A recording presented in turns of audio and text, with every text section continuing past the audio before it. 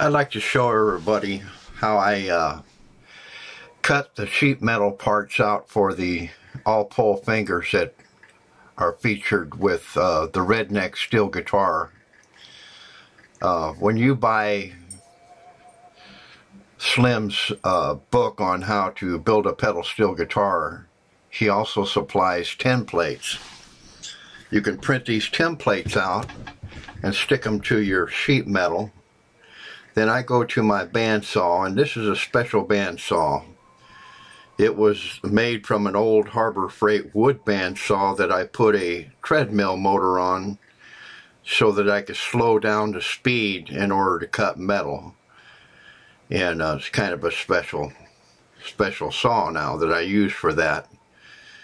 But anyway, I hope you enjoy the video, and I hope it helps you figure out how you can cut these parts as well when you buy Slim's plans.